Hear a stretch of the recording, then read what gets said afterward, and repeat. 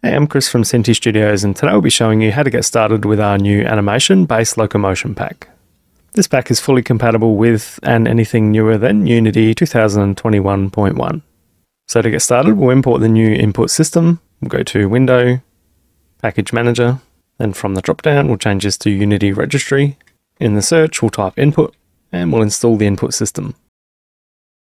We'll click the S button, this will finish importing and then restart Unity. Now we'll import the animation-based Locomotion package. We can do that through the Package Manager by clicking Add Package from Disk and selecting our Unity package, or by simply dragging the Unity package into your project and clicking Import. Once the pack has been imported, you'll find two demo scenes under Synty, Animation-based Locomotion, Samples, Scenes. Demo 01 will let you run around and explore using the sample controller, and Gallery 01 will give you an overview of the included animations.